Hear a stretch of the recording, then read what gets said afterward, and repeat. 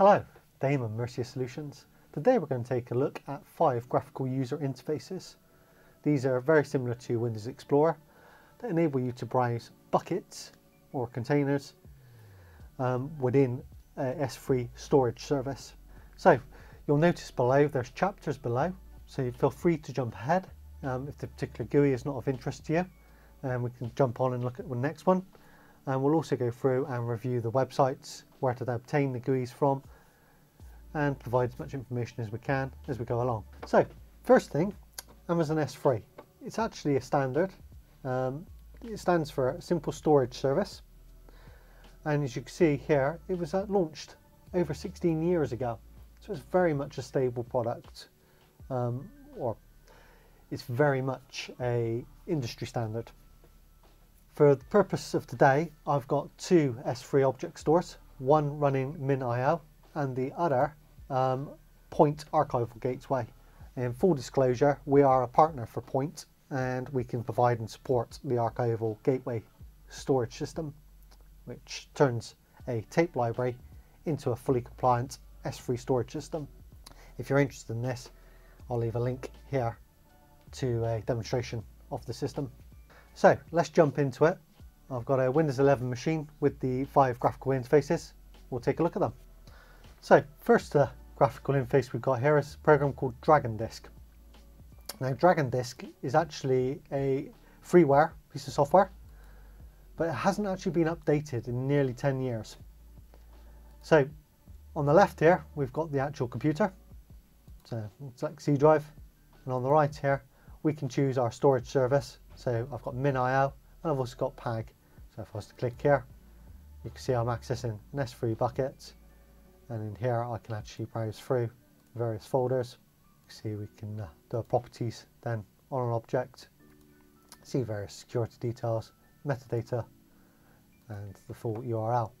Within DragonDisk we've actually got account management, so we can have multiple accounts. If we take a look at some of these, we can see we can set the various security permissions and connect from there. So next application we'll take a look at is CrossFTP. And again we can see very much we've got the GUI here. On one side we've got the local machine, and on the right we've got the bucket. So again we can browse through, we can look at various files, and we can open up various properties. Moving on then, next one we've got is CloudBerry. And CloudBerry is probably one of the more popular applications. You can see we've got this connected to PAG system. Now I can browse through into various buckets, and from here I can actually read various files, view the properties, security. Even further on we've got a package called CyberDuck, and again this is connected to the PAG system, and again we can view the files. We can click Get Info, and from here we can view various permissions, metadata. And last but not least, we've got S3 Browser, and again browsing here we can view the various objects, and again we can view properties on files, and here we can view various details, and quite simply we can get the headers, various tags, properties.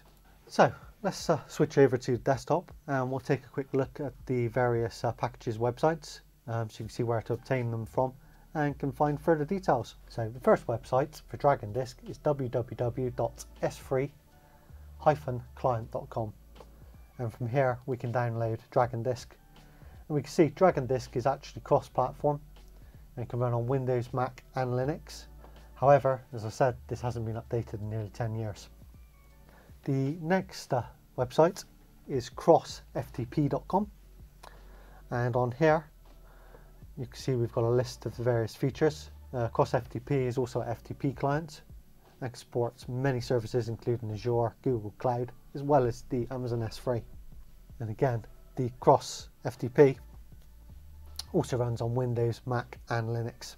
CloudBerry, this can be obtained from msp360.com/explorer.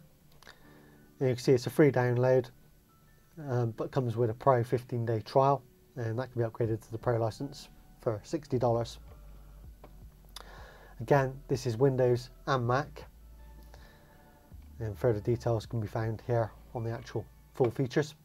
So the next one we have is CyberDuck, which is cyberduck.io, and again we can see this is cross-platform, both Microsoft and Mac, and again this supports a variety of servers, FTP, Amazon, Google, etc. And lastly we have S3 Browser, and this is s3browser.com, and on here you can see we've got all of the details, and this is highly focused to just S3 storage. As we can see, S3 Browser is only Microsoft based now. So hope you found this interesting.